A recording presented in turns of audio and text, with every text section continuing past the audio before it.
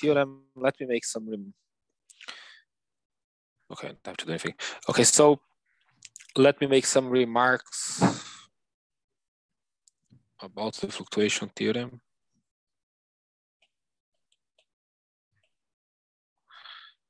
My about looks like a lot. Okay, so I mean, one thing that is nice is that we saw that delta S total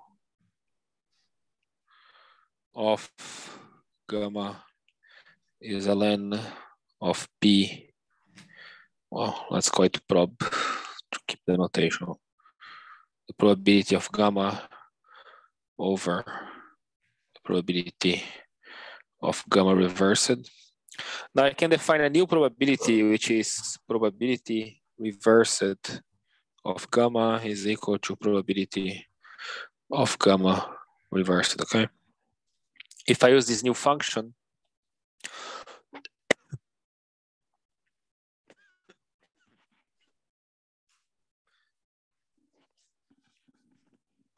André? I'm back. Okay, so if I use this new function, then I can write that thing as prob of gamma over prob reverse of gamma. There are different probabilities in a sense. They give different ways to the trajectories. Now, if I want to write the average delta S total, that will be a sum over all gamma probability of gamma ln of the probability of gamma over probability of gamma reversed, right? And if you know Kullback-Leibler divergences, that's exactly the Kullback-Leibler divergence between prob and prob reverses, okay? Which is like a very explicit relationship between interproduction and, you know, the fact that interproduction is related to the difference between forward trajectories and reverse trajectories, okay? And Kullback-Leibler divergence is something that shows up a lot in information theory. It's not really a distance because it's not symmetric. So, you know, if I change these two things here, of the position of these two things, I get a different thing. So it's not symmetric, but it's always larger than zero, right? It's a kind of very nice formula. Okay, so, you know, if I write the average interproduction, I can write the average production this way, which can be very useful in different circumstances. And because, you know, there are lots of properties that this Kullback-Leibler divergence must fulfill. So if you write it like this, you can use properties that are well known in information theory. Okay, so that's a very nice formula. When people talk about the relationship between entropy and irreversibility, or, you know, the fact that the forward trajectory must be somehow different from the reverse trajectory, or more likely than the reverse trajectory, I mean, that's really the formula that expressed this idea quite explicitly. Okay. The other thing is, you know, we did this fluctuation theorem here, right? E to the power of minus delta S total equal to 1. That's the one we did. But there is another one, which is, I can think about the probability that delta S total is equal to X, right?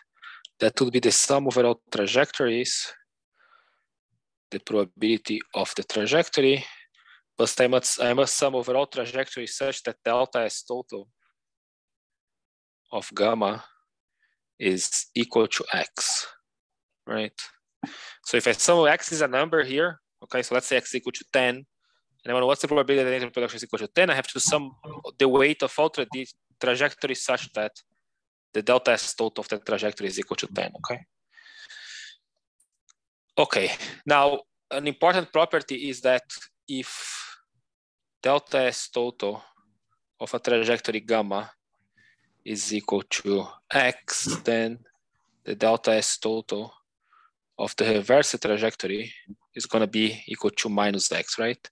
From the definition of delta S total, right? Remember delta S total was equal to ln of, sorry, delta S total was equal to gamma was equal to ln of probability of gamma over probability of gamma reversed, right? And so, you know, if I do the delta of gamma reversed, and of course, each trajectory has only one reversed, right? There's a one-to-one mapping. So if I do the delta S out of gamma reversed, I'll get ln of probability of gamma reversed divided by ln of probability of gamma, which is the reversed of gamma reversed, right? So, yeah, so that's the properties I would be interested in. Now,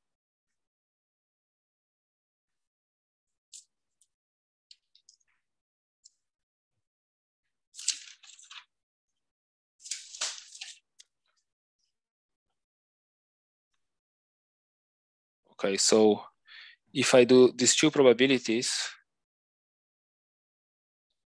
probability of delta S total equals to X, probability of delta S total equals to minus X. So I'm doing the ratio of these two things.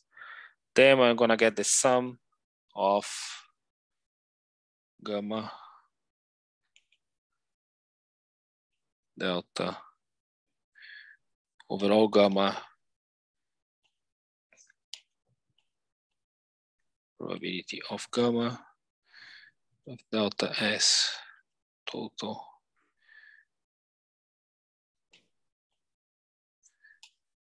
okay, delta S total equals to X divided by probability of sum over gamma of delta S total equals to X probability. I could say gamma reversed here. I mean, that works also. Okay, so, you know, I can change this thing here by probability of gamma reversed e to the power of X, right? Because e to the power of delta S total is gonna be probability of gamma divided by probability of gamma reversed, okay? So if I look at these two fractions, each term in the sum that is this is multiplied e to the power of X, so the e to the power of X can go out of the sum, and then that's going to be equal to e to the power of X, okay? So this is another version of the fluctuation theorem. I mean, we could say it's more general than the other one. So this is called the integral fluctuation theorem. This is sometimes called the Taylor fluctuation theorem, but it's a little bit tricky calling the Taylor fluctuation theorem. It depends on the situation. But, you know, there are two different versions. So, you know, the Jasinski equality, the very well-known Jasinski equality is of this form here. And what's called the Crookes relation is of this form here, okay? But they are more or less equivalent, okay? It's not, both of them are true. One could say this one here is even more, a little bit more general, but, you know, again, it's just a different version of the fluctuation theorem, okay? Another remark I should make is that, I mean, we could also consider a case where the transition rates like Wij depend on time, okay? And, you know, if we're talking about the Crookes relation or the Jasinski relation, they are such that the transition rates depend on time. What does it mean for the transition rates to depend on time? It means that some thermodynamic parameter is time dependent. Like, for example, the temperature, the energy. So there is like that's what we call a protocol, okay? When you hear the word protocol in stochastic thermodynamics, it simply means that there is some thermodynamic parameter that's a function of time. It could be the energy, could be the temperature, some chemical potential, some affinity, whatever, okay? And this, you know, mathematically, this would simply mean that the transition rates would depend on time. Now, if you have a protocol that's time dependent, okay, you always have to consider the probability of the forward trajectory, and then you have to consider the probability of the reverse trajectory, but this probability of the reverse trajectory must be, you must have a star on it, because you also have to reverse the protocol, okay? So, I mean, let me give you a physical example, okay? Let's say you have a particle in a harmonic trap, okay? And you can do a Langevin equation for that. You can also do a master equation if you want to do it discrete, okay?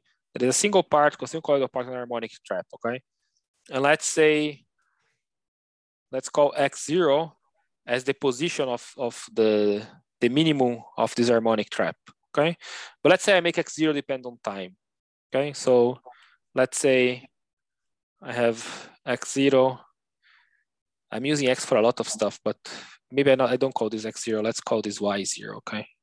But y is, okay, this x here has nothing to do with the first state in a trajectory, okay? That's just the position of the minimum of the harmonic trap when I have a colloidal particle, okay? The black thing is a colloidal particle, and the other thing is a harmonic trap, okay? And let's say, I don't know, I do an experiment where I increase the position of the harmonic trap linearly with time, okay? I do something like this, okay? I start at some position, let's say, I don't know, it starts at 10, whatever the unit is, let's say it's micrometers or whatever, and I go until 100, okay?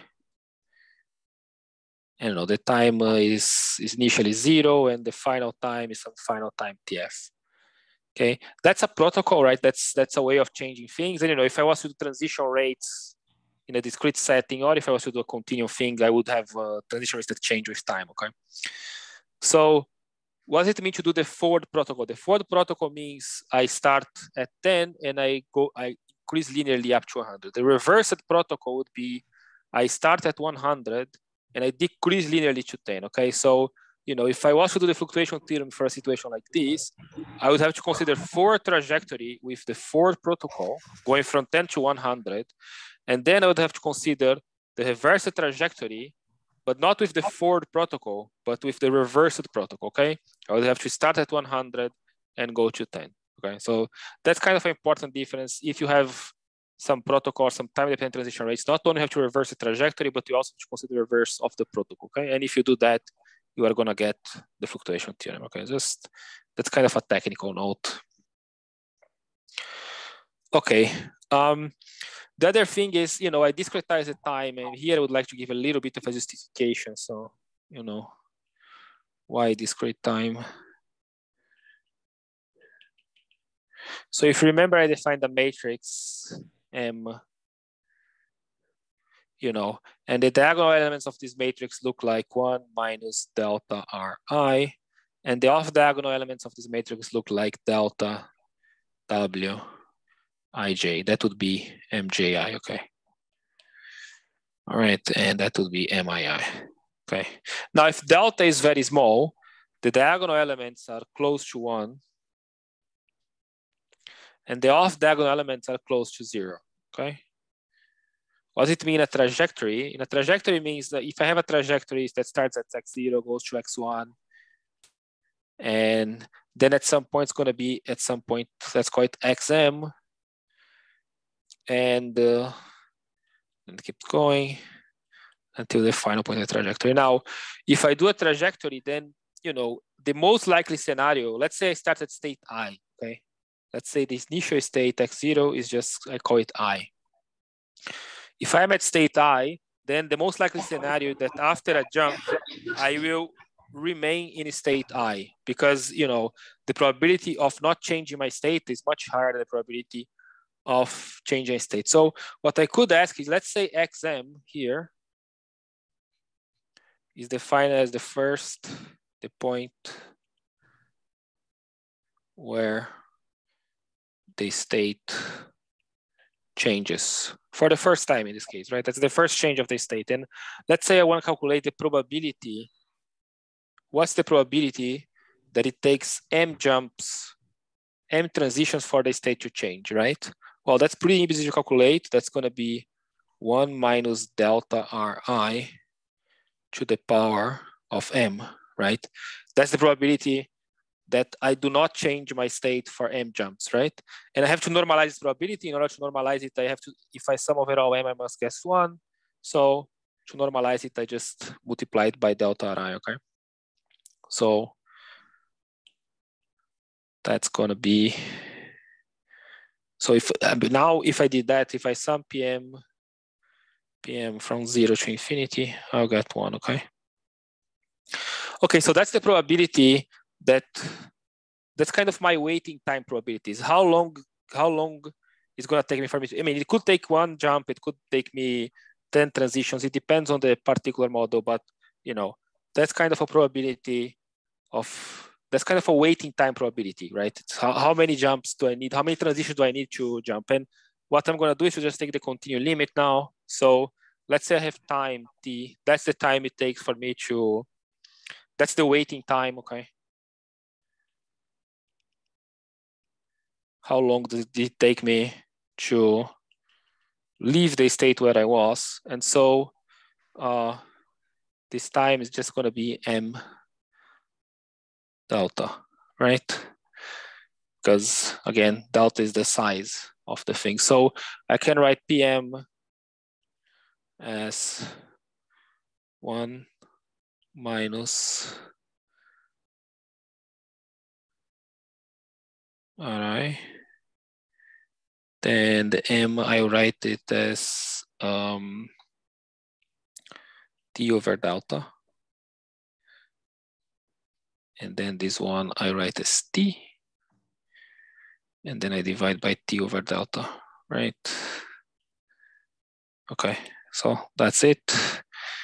And then I have a delta Ri outside, okay? Okay, so, you know, if I take the limit of delta going to 0, this thing here is simply going to be e to the power of minus Ri t, okay? That's the definition of an exponential. And if I, you know, if I transform from the variable m, discrete m, to continuous. So instead of p, let's use some other letter. Let's just call the waiting time distribution q.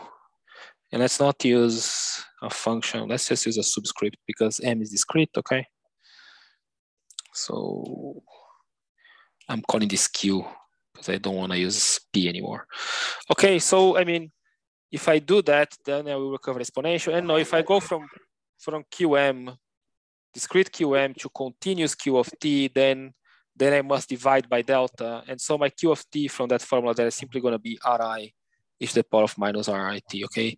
And you know, if I do a continuous time trajectory, as I told you, I'm going to have these waiting times, okay? So in a continuous time trajectory, I have a waiting time. So I stay in a trajectory for a certain amount of time, and then I do a transition. So the reason to use discrete time is that, you know, the trajectory is just a product of this m transpose xn. Let me write this here. So for discrete time, I wrote the trajectory as m transpose xn plus 1. If I was to write the weight of a trajectory in continuous time, I have to keep these waiting times, okay? So it will be a product of the transition rates, wij, so w from x to the next x. But I will also have this waiting times trajectory, which makes the expression of the trajectory more complicated. It makes the number of possible trajectories equal to infinite. So, you know, it's something that is mathematically a little bit harder to deal with, okay? Though it's completely unnecessary, and I don't know why people still do it in stochastic thermodynamics, but because if something is true for discrete time, then it must be true for continuous time, because continuous time is a particular case of discrete time, okay?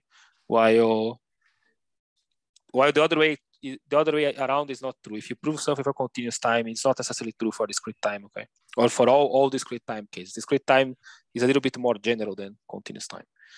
Okay, so that's just a sort of an explanation to why I have used discrete time and not continuous time. Okay, it's just that I wanted to avoid using waiting times distributions when I write the probability of a trajectory, which kind of makes things a little bit harder. Okay, so with this we finish the fluctuation theorem, and I want to start the thermodynamic uncertainty relation. Okay.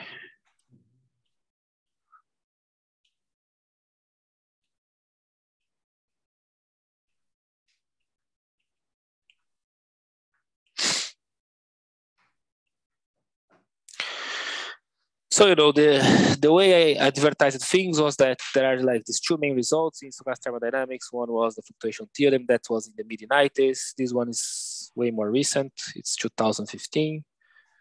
And this one was done by myself and Udo Seifert. And I mean, what they have in common again is that they are both about the fact that fluctuations cannot be anything, right? For the fluctuation theorem, what we saw is that fluctuations cannot be anything. Either you say the probability distribution of entropy has the symmetry, it cannot be anything, but it must fulfill this symmetry, or you can do the integral fluctuation theorem, one of the two. And the thermodynamic state relation is another constraint of possible fluctuations in thermodynamic quantities. Okay, so in order to do the fluctuation theorem, I'm going to consider a specific example, and the specific example is the same one from before. Is the case of there is the enzyme. Okay, that will be substrate S, and then there will be product P.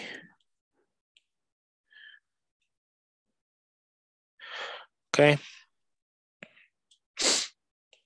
and again, concentrations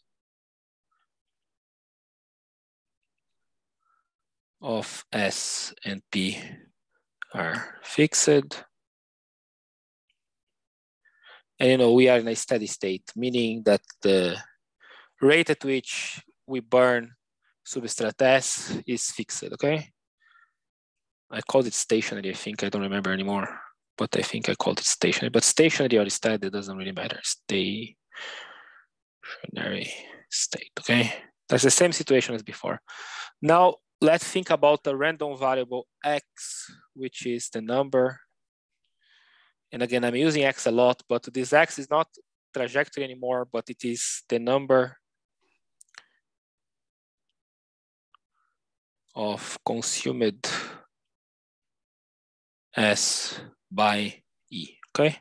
So, that's something I could measure in an experiment. I just, whenever E consumes a substrate, maybe I see some sort of blinking in my experiment, and then I can measure how many ATP has my enzyme burned after 10 minutes, okay? And then I can measure, it's a number, it might be 100, it might be 2, it might be -5, right? It could be negative, because sometimes I do the chemical reaction in the reverse direction.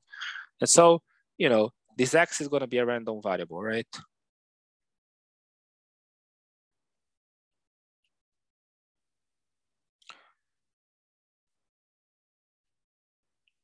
Okay. And the average of X divided by T is gonna be the current that we saw in the previous part of the lecture, right? I'm going to do a simplified version of the model that we had before. It's going to be even simpler than the three-state model, but that's what we saw. And we also saw that in equilibrium, the average X is going to be 0, right? In equilibrium, I have no current, so I do not, on average, I do not consume substrate. Sometimes I consume substrate, sometimes I consume product, but I can go either left to right or right to left, right? There is no preferred direction in the chemical reaction, so on average, if I'm in equilibrium, my average X is going to be 0. Now, I would like to think about epsilon square, X square minus X square, which gives like the precision of the variable X, right? And what I can see is that in equilibrium, epsilon goes to infinity. So I have no precision in equilibrium in a sense, okay? I just, since X is the average is 0, I could say that I have no precision in a sense. Now, if I want to have a finite epsilon, so let's say I want a precision of 1%, that would mean I want epsilon to be equal to 10 to the power of -2, okay? The question is, what is the cost of precision in X, okay?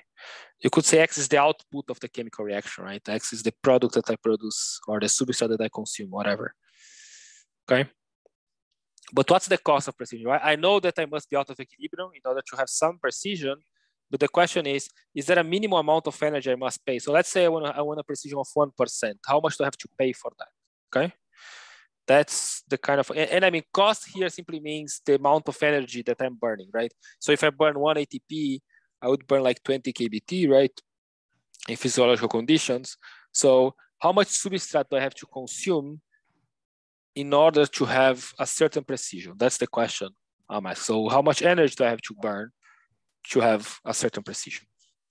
And you know, there is a minimal cost to that. That's the and that's what the thermodynamic consent relation will tell us, is what is the cost of this thing.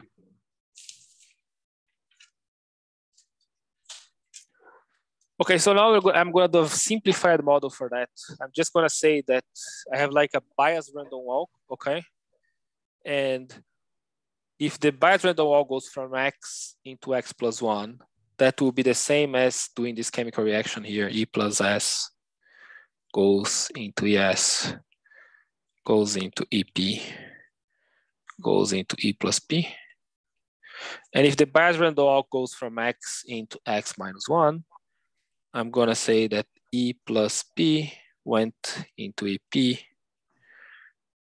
So it's an even more coarse-grained version of the model that we had before. I don't want to describe all three states. I just want to say that if I do one chemical reaction, it's a jump forward in a biased random walk, and if I do the other chemical reaction, it's a jump backward in the other direction.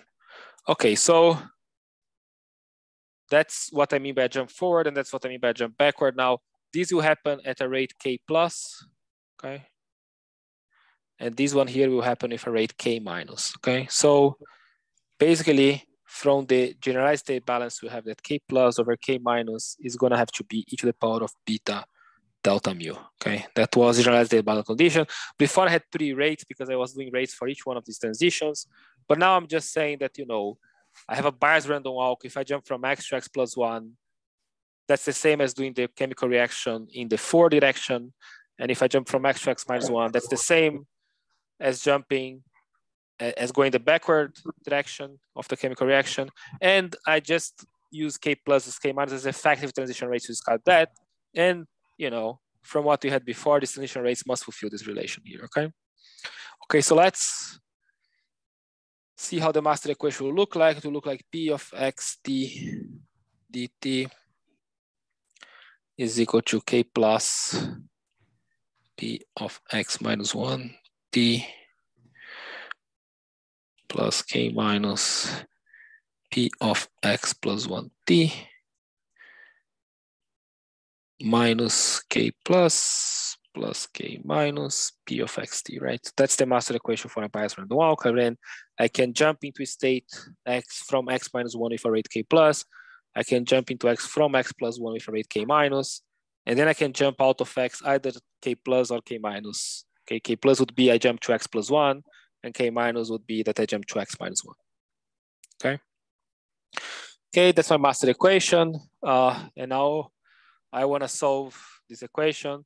Basically, what I want to do is calculate the x square minus x average square over x average square. Okay, that's what I want to calculate.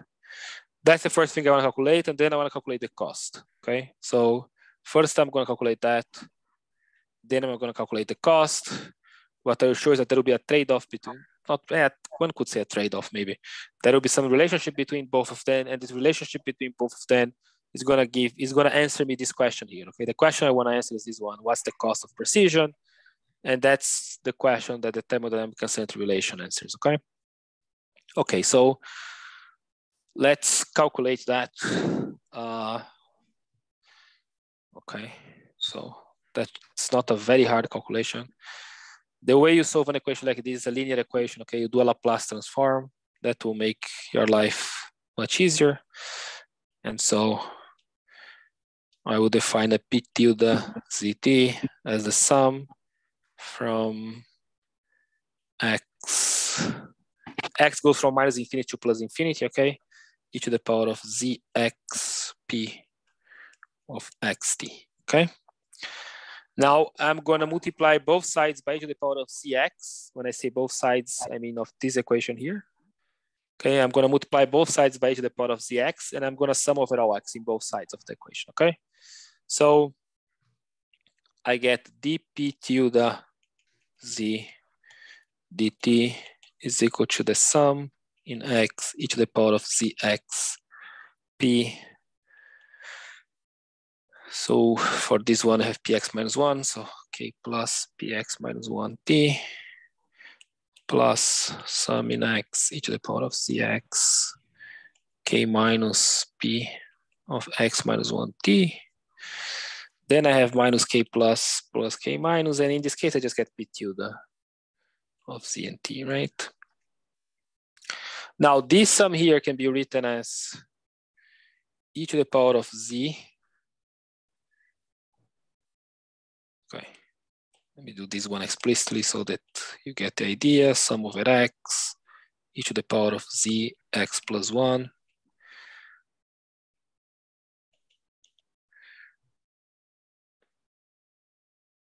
P x minus 1t, sorry, it's minus 1, not plus 1. Okay.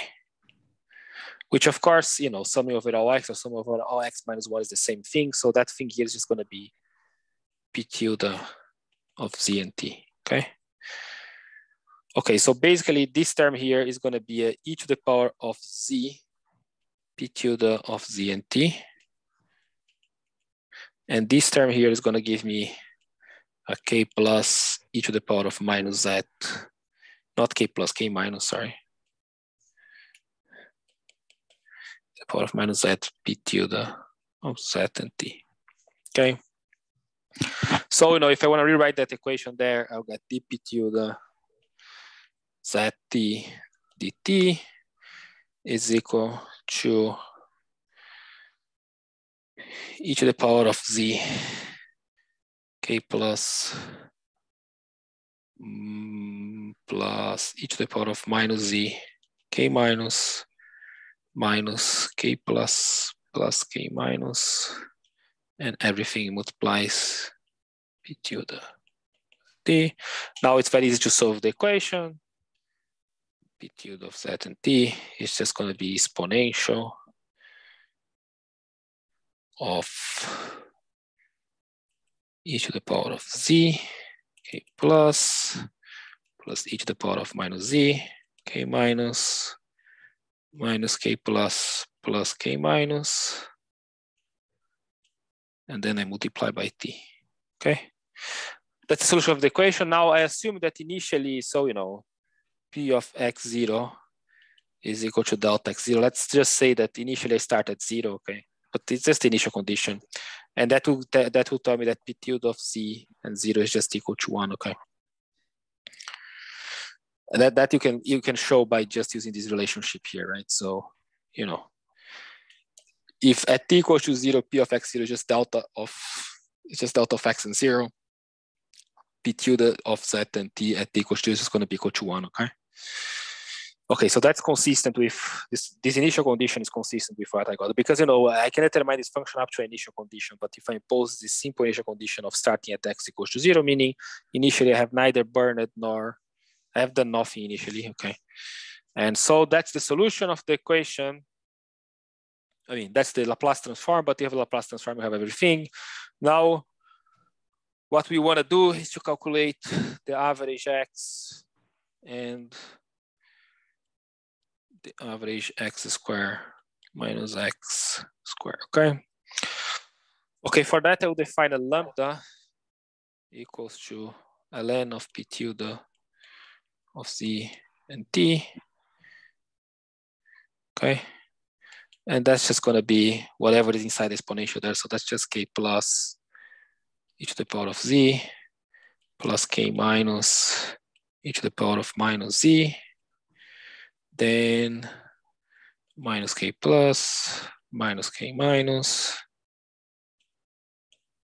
t, okay? That's my lambda of z and t, which, you know, is called scaled cumulant generating function, typically. I would have to divide by t, but anyway. Okay, so that's my lambda of z and t.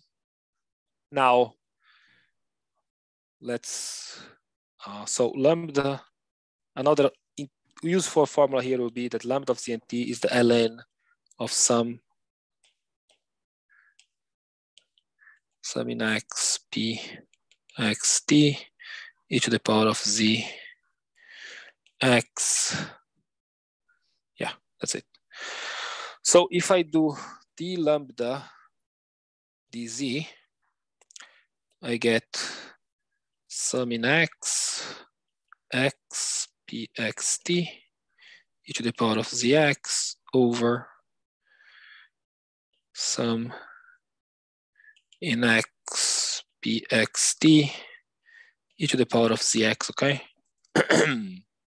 And, you know, the lambda dz at z equals to 0 is simply going to be the average x, right? I hope that's clear to everybody. I mean, the whole idea is that I had to solve the equation for p of x. In order to do that, I do a Laplace transform. And now what I really want to calculate are the moments of the distribution, average x and average x square.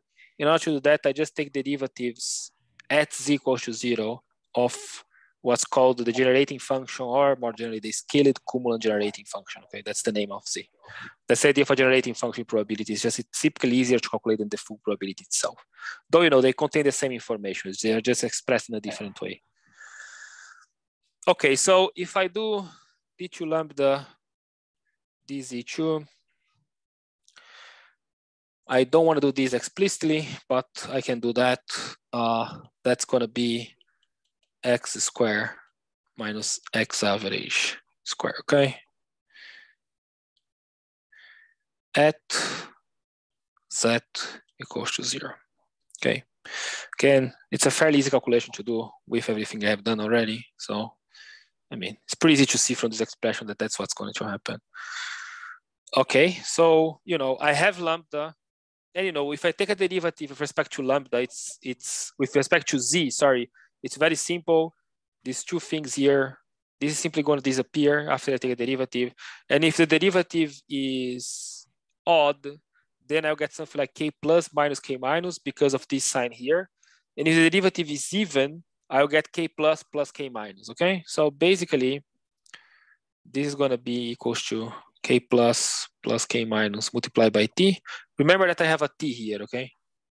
So, you know, whatever I do, I'll get a t.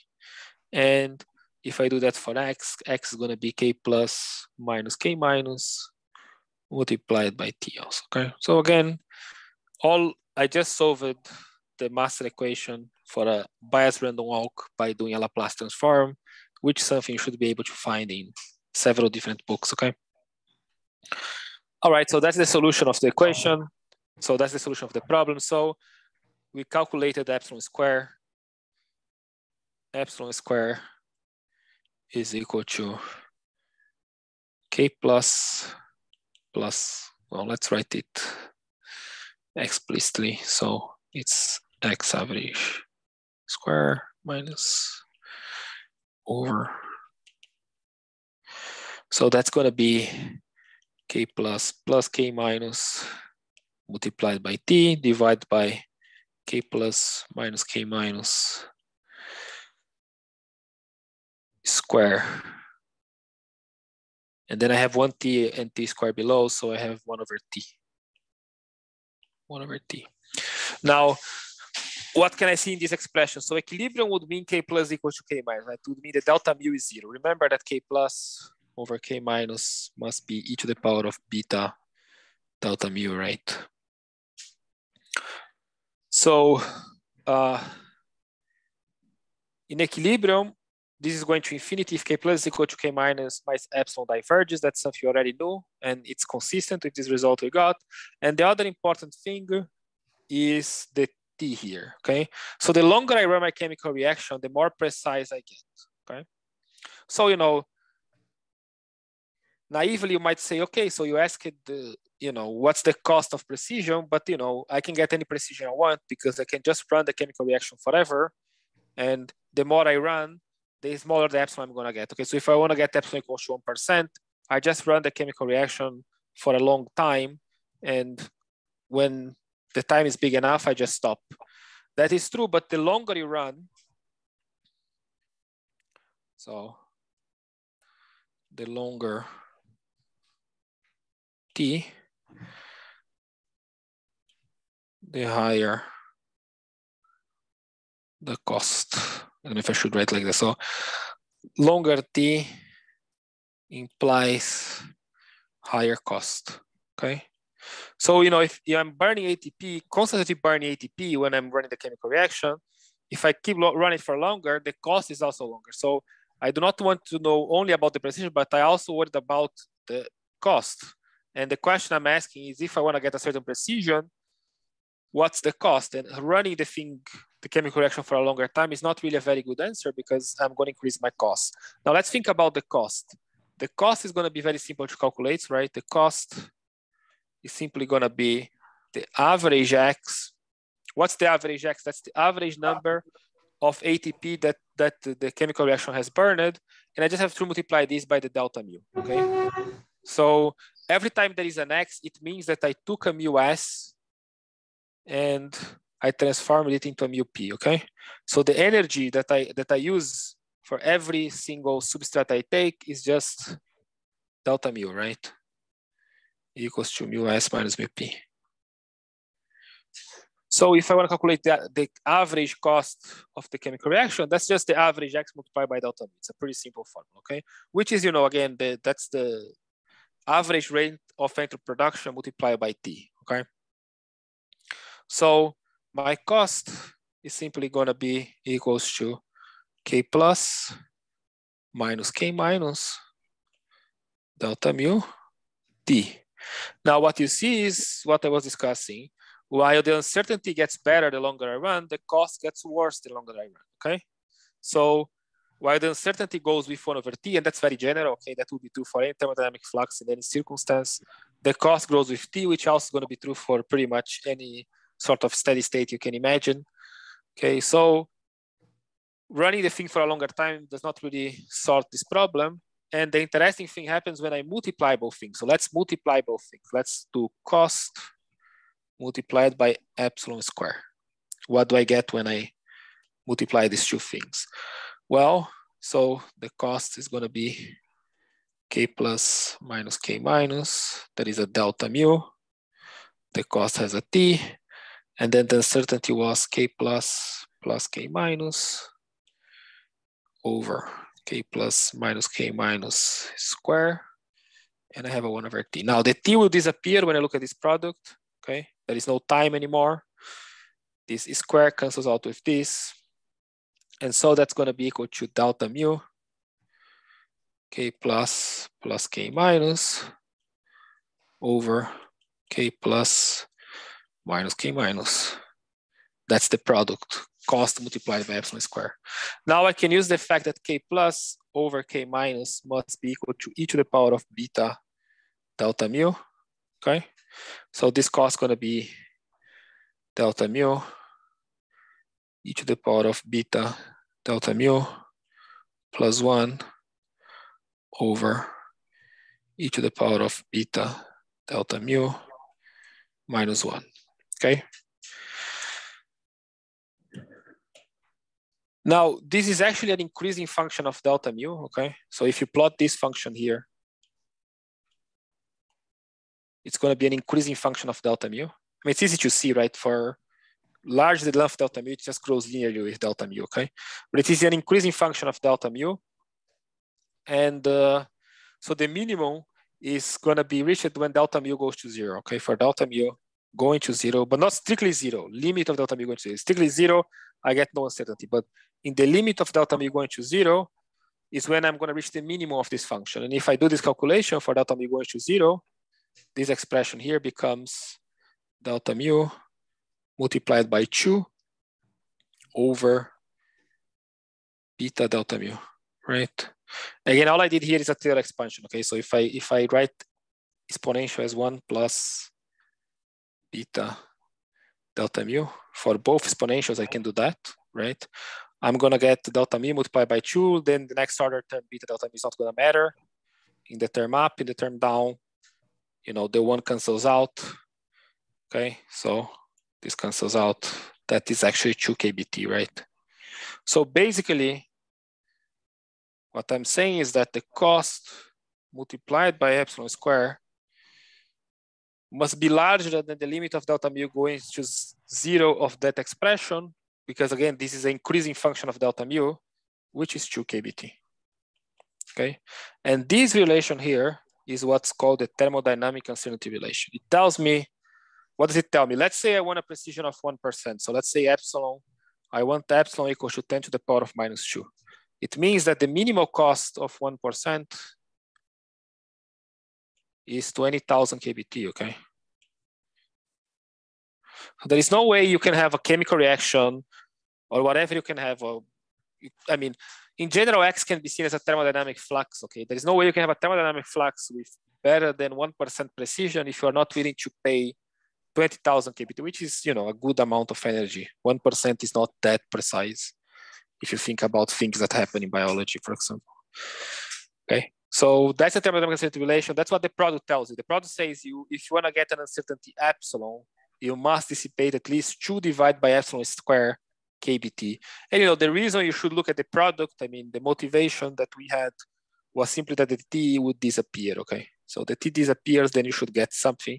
And it turns out that this something will give you a limit. Of course, this is true for everything. So, you know, I did an example here for this enzyme, okay? I did the calculation explicitly and showed that the inequality is true, but this inequality is true for everything. By everything, I mean, you take a stochastic process, okay?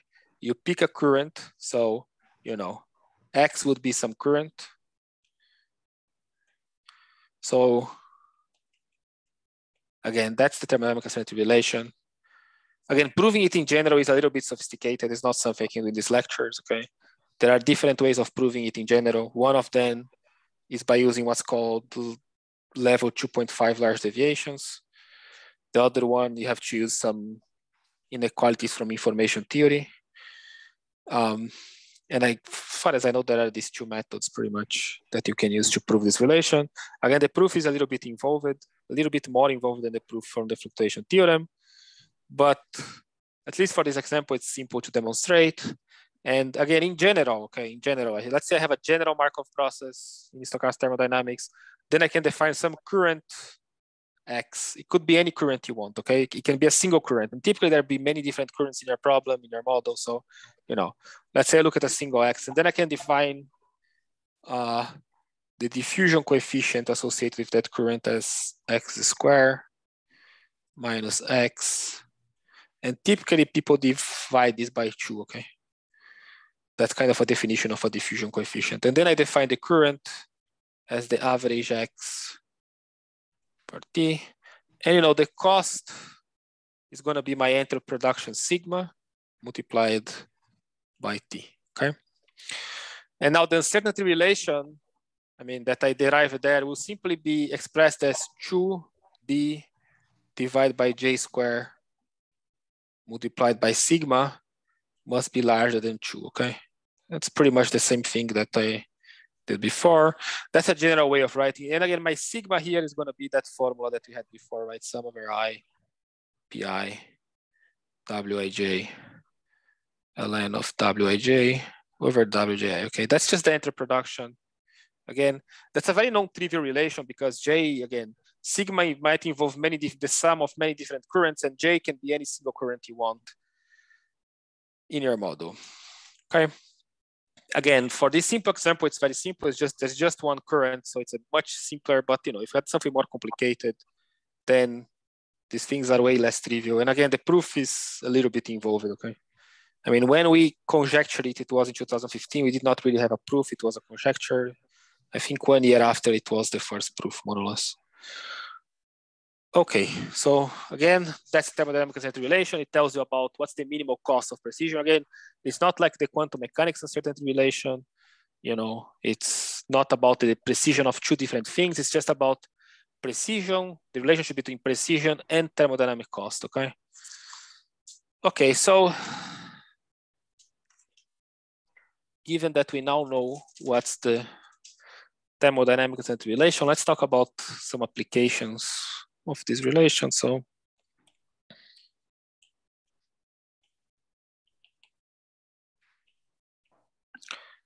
thermodynamic uncertainty relation, okay? All right, so let's say we have a molecular motor, okay? So the first application will be for a molecular motor. And let's say I have an experiment with a molecular motor and I can measure X is the position of the motor, okay? Now the motor is like a machine that, you know, I guess Edgar told you about that. But the motor is a machine that burns chemical work, burns ATP, use chemical work to do some mechanical work, maybe to push some colloidal particle. But, you know, if we were to write like the second law for that law, the entropy production for this thing would look like I have some chemical work minus the force multiplied by the current, where this current here is just the position of the motor divided by the time, right? It's just the velocity of the motor, okay? So J here would be just be the velocity of the motor, okay? Now, again, I can measure X. I can measure the position of the motor, but I cannot measure the amount of ATP the motor is burning, okay? I don't really know what's the chemical reaction scheme for the burning of the ATP, which is, you know, can be the case in many different experiments, okay? So different motors have different chemical reaction schemes. These pathways can be a little bit more complicated, a little bit simpler. But I mean, I'm not really able to monitor how much ATP the motor is burning, but I can monitor the position of the motor. That's something easy to monitor in the experiment, okay? Okay, here I'm assuming that KB equals to T equals to 1, okay? So there is no temperature that I'm going to write here. It's just for simplicity, okay? So I can only measure X, and I would like to know about the efficiency of the motor, which is just, you know, this thing here would be the mechanical work, right? Let's call it W mechanical. So, you know, it's just the velocity of the motor, not the mechanical, this is the mechanical power, okay? And this is the power, it's work per unit of time, and that's mechanical work per unit of time, okay? So they're both power.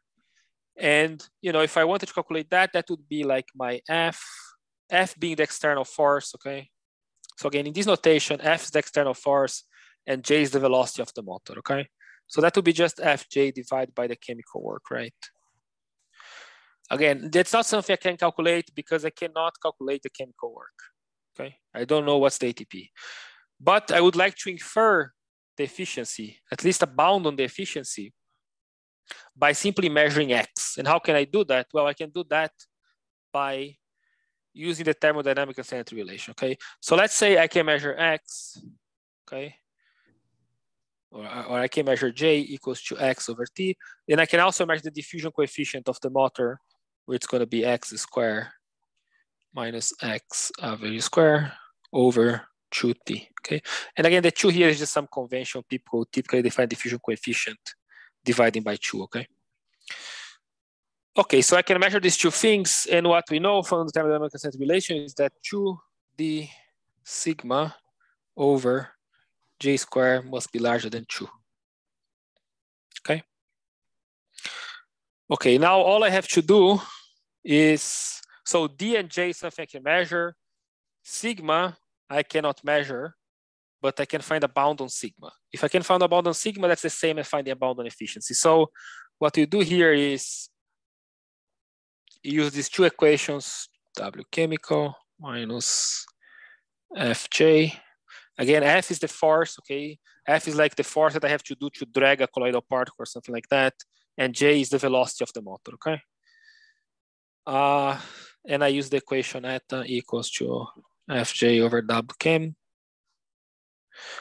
So my J can be written as, my sigma can be written as Fj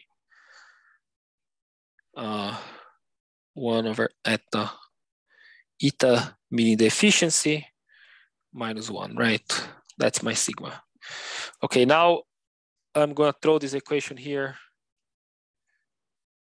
They both just can cancel, okay? So I get T. Again, this stuff I can measure is just a diffusion coefficient of the position of the motor. And I get Fj over J squared, then 1 over eta minus 1 is larger or equal than 1, okay?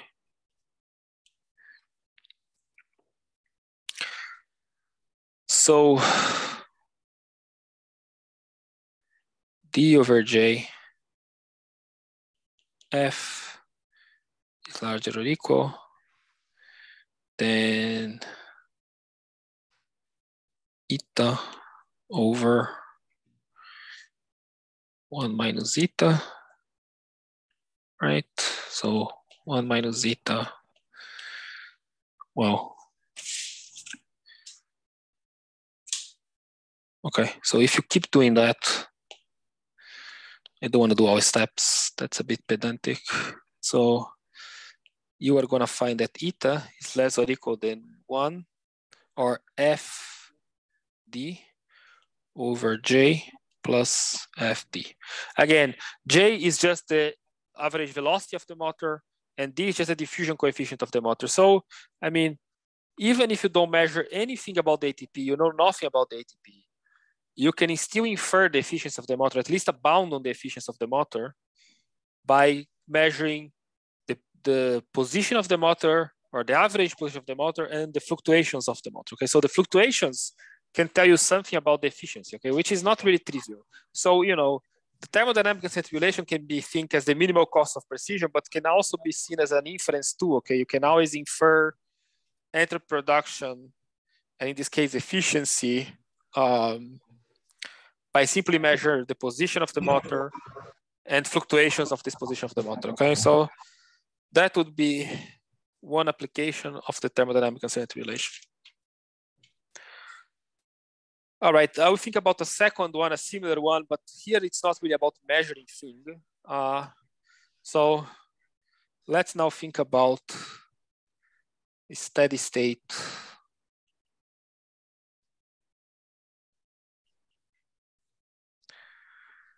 heat engine. Again, so the first application I talked about was simply, I can infer the efficiency of the motor by simply look at the position. I have to know nothing about how much, about the chemical work, about how exactly the motor is burning ATP, or about how much ATP it's burning. Without any knowledge about that, I'm able to bound the efficiency of the motor, okay? That's the first thing. I just have to measure the position of the motor.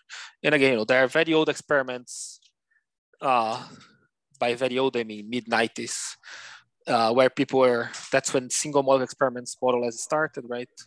And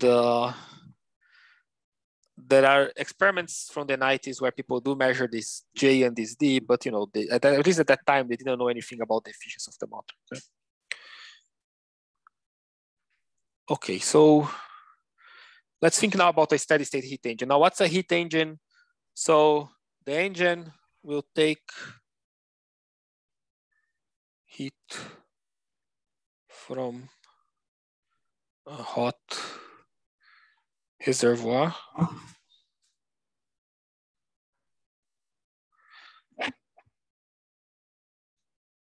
and the heat will do some work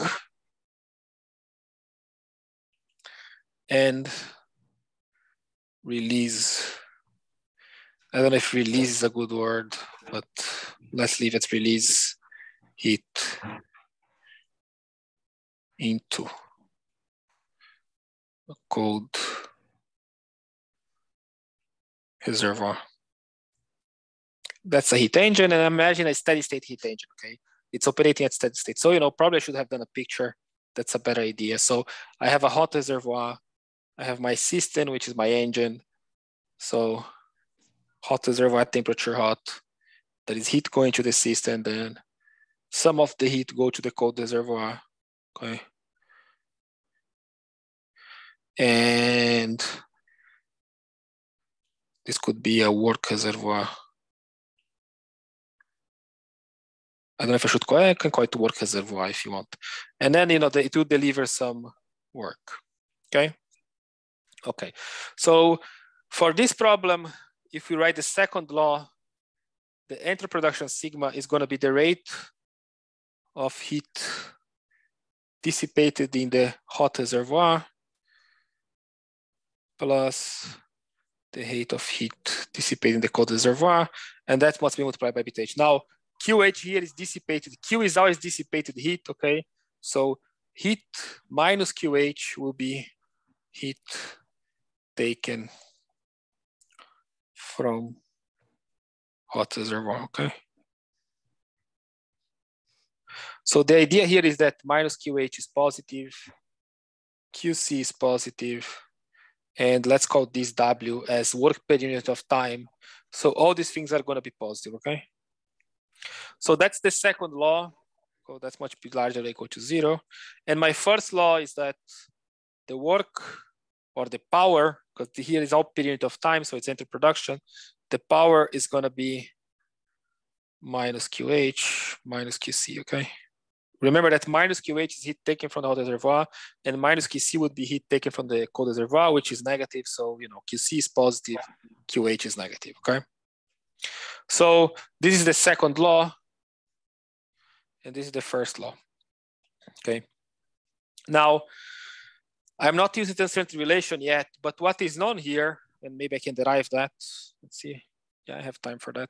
So, typical, yes? Maybe you can do a little break for us if somebody has question. Okay. Ravi de question. Yeah. You have a question. Yeah. Like random people. Can you hear me? Yeah. Like in the previous exercise, but we bound the efficiency. Yeah. How good is that bound? Like if you see the real efficiency of a motor? It depends. Can be okay, can be quite bad. It can be even larger than 1. So of course, when it's larger than 1, then it doesn't tell you anything. So I remember Patrick did that. Patrick was a student with Udo. Now he's a postdoc at the MPI in Dresden. So it's Patrick Petzonka, the full name. So I remember he did that for some experimental data, and some points he would get like 0.5, and some points he would get something larger than 1. I mean, typically, if you were to bound the sigma, the bound would be quite bad because you are far from equilibrium, and typically when you're very far from equilibrium, the bound is quite far. But for the efficiency, when you do all these ratios, I mean, you know, I don't really know how good it is also because in these experiments, they don't know what's the efficiency of the motor because they don't know how much ATP you burn. But, you know, if you know nothing about the efficiency of the motor, just the fact that you know, for example, that the bound is, you know, the efficiency must be below 0.5 is already something in a sense. But in general, there are better methods probably to infer the efficiency of the motor. That would be a more direct one. But it can be okay, it can be bad, it depends. Okay, thank you. Somebody else has a question? Are there ways to improve the bound, including the difference in the chemical potential? Is there like a general way of doing this? Yes, we have. So, you know, I talked about the uncertainty relation here. We do have a version of the uncertainty relation where we find an inequality that takes into account the affinity, the thermodynamic force. So there is a bound that we have found. I mean, we found this already. If you read the original paper of the uncertainty relation, the bound is there a little bit. Then we wrote papers about that. We wrote papers about how to infer things considering the thermodynamic force, which is the delta mu in this case, into account. But there is a bound, an inequality that does take delta mu into account, and that would be more. It would give you definitely a much tighter bound. I don't know if you can do a bound on efficiency. That would be a little bit more complicated, but there are bounds that do take the delta mu into account, and they are better. Thank you. And I mean, we did that as a conjecture pretty much when we wrote the first paper, and then after, I don't know, it took us maybe 1 or 2 years after we have a proof of this kind of bound that does take the delta mu into account.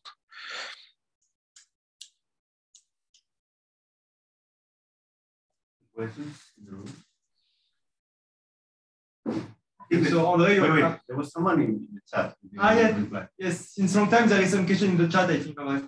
You want that I read for you? Sure. I can't read the chat right now. You can read. You can't or you can? I cannot. Okay, I will read for you.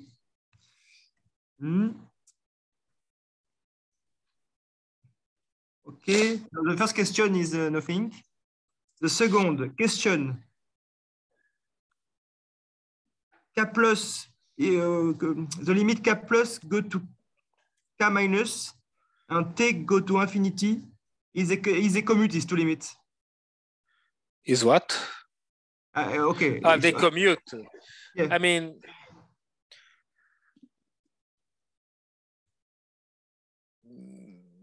K plus going to K minus. It depends on what you're calculating, I guess. I mean, in this case, I don't really have to care too much. I mean, for the bias random walk, really, even for finite t, it works. I don't have to take t going to infinity. So for this calculation I did, I don't really take the limit t going to infinity. But if you were to do a calculation, first you would take t going to infinity, then you would think about k plus the limit of what's called linear response theory, okay? The limit where the delta mu is small, okay? That's the limit that you will do after t going to infinity. Whether both limits commute, I'm not sure. It depends on the situation. But I don't think it's really relevant for this thing. Typically, you just take t going to infinity. After that, you deal with like linear response theory, making k plus close to k minus. Okay. So I insist for people which are online, as Su Jung, which has this question, you can interrupt André when you want, because no, we don't see your question after maybe it was 1 hour ago. So it's better for the next time that you interrupt the speaker by telling I have a question. This is good. We are here for a question. So do you listen me, Sun Jung? Yes, yes, I will do that. Thank you. Okay, perfect. Okay. Alexander, okay, no. No question. Okay, so André, you have again 20 minutes. Okay. Nobody have other question? Okay, so André, you have again 20 minutes today. Okay.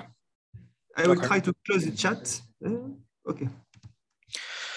Okay, so let's go back to the case of an engine, okay? So the engine is taking heat from a hot reservoir, deliver it to the cold reservoir and doing some work. Now, you know, if I use these two equations here, I mean, I'm gonna do something that you probably did in your thermal physics course. So, you know, let's make QH disappear. So let's make QC disappear, not QH. QC is equal to minus QH minus W, right? So I get sigma is equal to beta H QH plus beta C minus QH minus W. And that must be larger than 0, right? Of course, remember that the efficiency of the heat engine is going to be W over minus QH, okay? That's just the efficiency of the engine. It's the work divided, and it is not work, okay? W here is power, not work. It's work per unit of time because sigma is enthalpy production, is rate of enthalpy production. So this is all heat per unit of time and work per unit of time, okay? So it's power. Okay, so W is my power. I have my efficiency. I have my sigma. So sigma is going to be beta C minus beta H minus QH. Again, remember that the minus QH is the positive one. Minus beta C W. W is the extracted work or extracted power, sorry. That's larger than 0. Okay, so that pretty much means that my efficiency, you know, if I divide everything by beta C, I will get that the efficiency, eta, equals to W over minus QH. That's just a reminder, okay? It's going to be smaller than the Carnot efficiency, okay? Which is 1 minus, you can either do with betas or with T. So let's do with betas. It's beta H over beta C, okay? That is TC over TH if you like, okay? And that's the C here means Carnot, okay?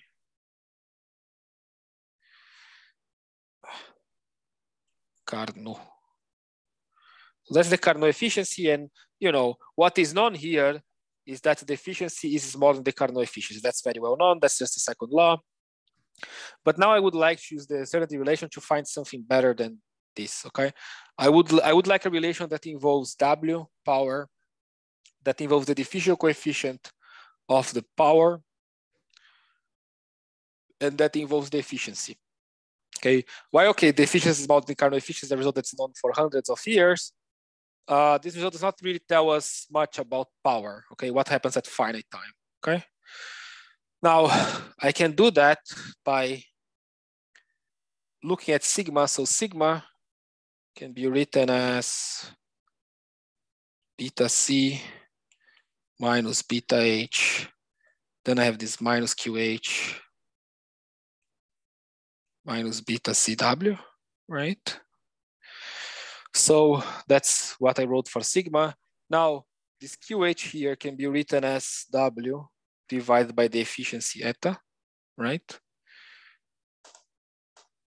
Remember that the efficiency was defined as W over minus QH, okay? Okay, that is the first relation I need, okay? I'm writing sigma in terms of efficiency and W. The other relation I would need was the uncertainty relation, which would be 2 dW sigma over W square must be larger than 2. And you know, I will do KB equals to 1 and TC equals to 1 also for the remainder of this relation. Okay, so if you do that and you manipulate this equation, so from these two equations, if we just throw this sigma here, you are gonna find this relation here, W over dW divided by eta Carnot efficiency minus efficiency to the power of minus 1 must be smaller or equal to 1, okay? That's a very nice relation, okay? So the first relation we had, again, that's just the second law. The second law does not tell us anything about power, okay? Now, if you remember thermodynamics, you must do quasi-static things, okay? If the system is quasi-static, it means that the time it takes to complete a cycle is infinite, okay? If this time is infinite, it means my power is 0, okay? So for an ideal engine that does reach the Carnot efficiency, my power has to be 0. That's in complete agreement with this equation here. So if I have eta C going to eta C, this number here becomes infinity, but I must be smaller than 1. For that to be the case, my W has to be 0, okay? So if I want to approach the Carnot efficiency, I need a power that goes to 0, okay? But that equation is very nice because if I want to get a certain efficiency, there is a trade-off between power and efficiency, okay? That's a very explicit trade-off between power and efficiency. And I mean, there was nothing like that, I guess, before this relation was out. And again, it's a direct application of the thermodynamic uncertainty relation. Now, another interesting point about this relation is that there is another way of making the Carnot efficiency or an efficiency approach the Carnot efficiency. And this way is to make dW very small, no, very large. So if I have a very large dW, then I can make my efficiency approach the Carnot efficiency. So if I have a finite power, but my power has huge fluctuations, then my efficiency can come very close to the Carnot efficiency, okay? That's it would be, and there are examples in the literature of people finding something approaching the Carnot efficiency, but at the cost of having a very large, not the cost, but you just need really large fluctuations. So that would what might happen close to a critical point where you can have large fluctuations, and yeah. So that's another application. Again, the idea here is not really that I want to infer the efficiency. That's not the idea. I just want a trade-off between efficiency, power, and fluctuations of the power, okay, or of the work, okay, and that's the relation. Yeah.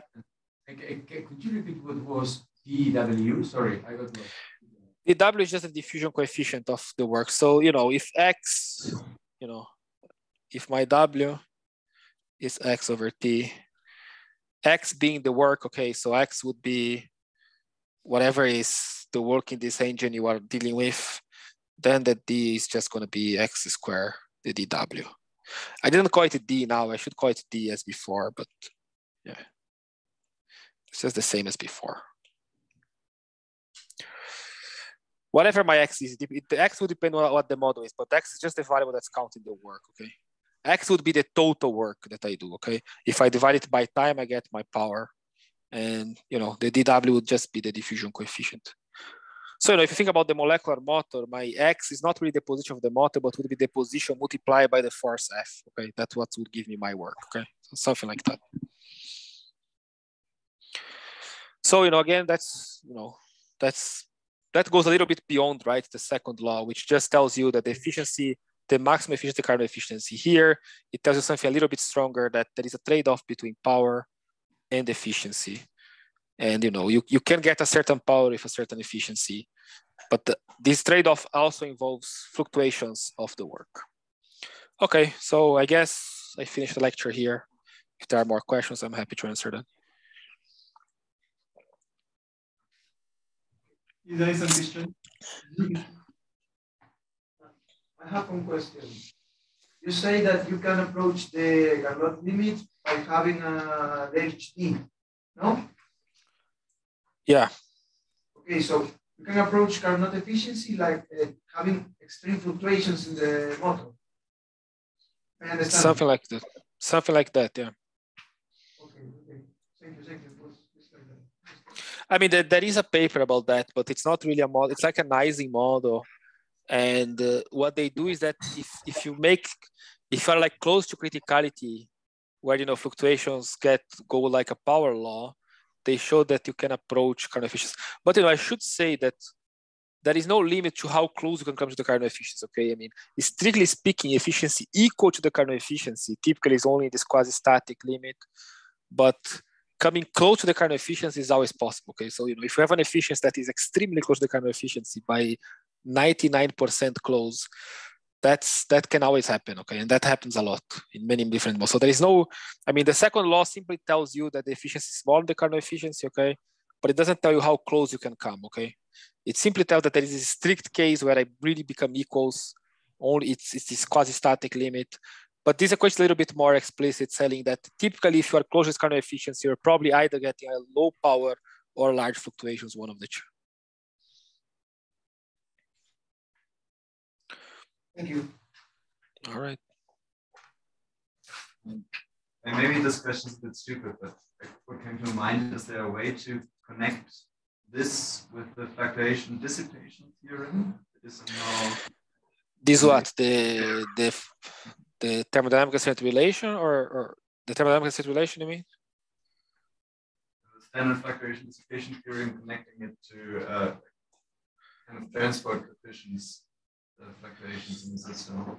I mean, so the fluctuation dissipation theorem is a relation between fluctuations and the response function, right? I mean, the fluctuation dissipation theorem is about a response function. So, I mean, there is a connection with the fluctuation theorem. Okay, you can derive the fluctuation dissipation theorem or a version of the fluctuation dissipation theorem from the fluctuation theorem. That's possible. Okay, now with the uncertainty relation, I mean, if you do, that is not really I mean, first the philosophy is very different, because again in the fluctuation dissipation theorem I'm comparing fluctuations with a response function. In the thermodynamic state relation I'm comparing fluctuations with cost. Okay, there is no response function in the fluctuation. In the thermodynamic state relation there is no response function there, so it's sort of physically different. Now if you do the linear response, if you do the thermodynamic state relation in linear response theory, okay, then you kind of will find that bound being equal to 2 is the same as the fluctuation dissipation relation, but that's more like a coincidence. So it only happens if you are doing linear response theory and if you are doing like a unicycle, for example, okay? But that's really, it's more, I would say it's more a coincidence, because the Onzaga coefficient must be equal to the diffusion coefficient. But again, in general, they are different relations. I mean, the idea of the thermodynamic relation has nothing to do with, there is no response function there, okay? But the fluctuation dissipation theorem is connected to the fluctuation theorem, though. That one, you can derive the FTT from the FT. That's possible, in principle. Hear me? Okay. Hi, my name is Dana, and I was wondering, you said that you could increase the diffusion constant and then you would have fluctuations at transition point. So in general, will all kind of processes become reversible at transition? Because usually with the Carnot cycles, you have reversible. I mean, yeah, so what I said is a little bit more complicated, but in the Carnot cycle, it's not, this would not be a reversible cycle. This would be a cycle that operates, I mean, this kind of model they did was a model that operates at finite time. there is interproduction. The interproduction is not zero, so it's not reversible in this sense. It's not zero interproduction. It's not quasi-static like the typical Carnot cycle, okay? And they use the fact that they operate close to criticality in a sense to kind of try to achieve an efficiency that's very close to the Carnot efficiency. But I mean, it's a bit, I want to be careful to compare this relation. It's not so simple, but yeah, in the Carnot cycle, this kind of paper I'm talking about, it was a paper that people did. I should probably give reference in the last lecture tomorrow, so I'll try to give some references. But there, it's not like the Carnot cycle. Okay, it's not quasi-static, which is a very important point, and it's not reversible in the sense what I'm saying. The reversible simply means interproduction is zero. It's not zero interproduction. It is non-zero. Okay, so it moves towards the Carnot efficiency, but it doesn't resemble the Carnot cycle. It moves to the Carnot efficiency, and different from the Carnot cycle, it's not finite. It's not infinite time. Okay, it's not quasi-static. Yes. It's finite time, and it's not reversible also. Right. But again, this is not. I mean, you can always come very close to the Carnot efficiency. Okay, that's not. I mean, this was known even before. It's not, I mean, you shouldn't be so surprised if you see, I don't know, 99% of the Carnot efficiency. What is probably true is that being equal to the Carnot efficiency, you know, equality should probably be only reached at I mean, there might be a case where these fluctuations really diverge and you take a thermodynamic limit and you might reach an equality. That could be the case. But, you know, equality typically is reached in this Carnot cycle, this quasi-static reversible limit. Okay. Thank you. I have another question. Get closer because. Sorry, can you hear me? Yes. Okay, you reach the you saturate the inequality at the equilibrium, no? The thermodynamic concentrated relation. Not at equilibrium, in linear. At equilibrium, strictly speaking, the epsilon is infinite and the sigma is zero. So. But close in the linear response regime, close to equilibrium, I would say, not at equilibrium exactly. At equilibrium, things are not really defined, I would say. Okay, but it means also that every time that you are like close to saturate the inequality, you are so close to equilibrium also. Typically, when I saturate the inequality, I mean, if I'm close to equilibrium, I might not saturate the inequality. It's possible to be very far from the inequality, even if you are close to equilibrium. But if you are close to the inequality, you must be close to equilibrium.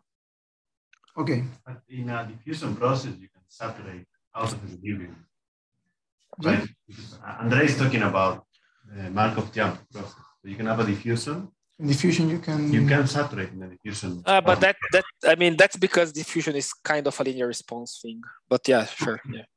I mean, you can kind of, when you do this diffusion limit to a diffusion process, it's like you are in a linear response regime, more or less. But yeah, that's what Edgar is saying is true.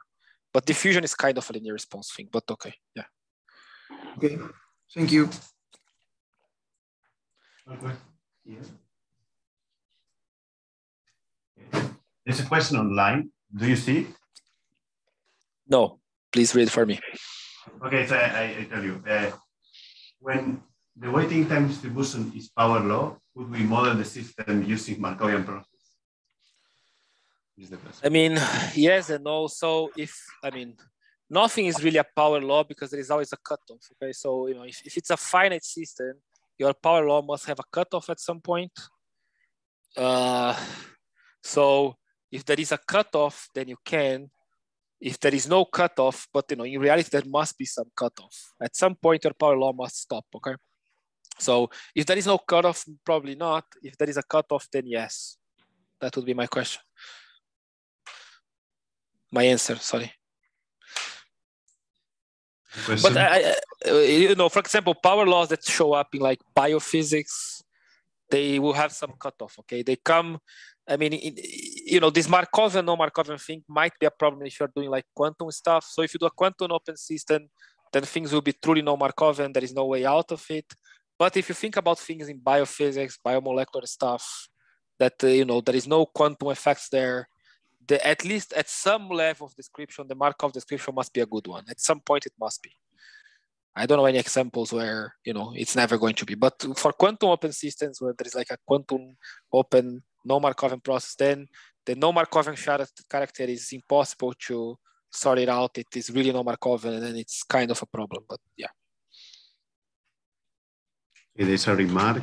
9, but other questions? Well, if there are no more questions, we thank André again.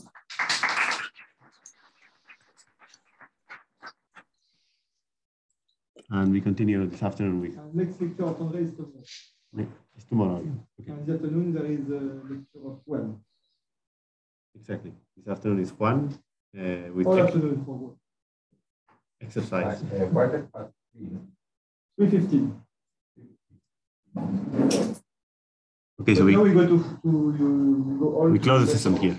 We go all to the rest of the lunch. Now we go by.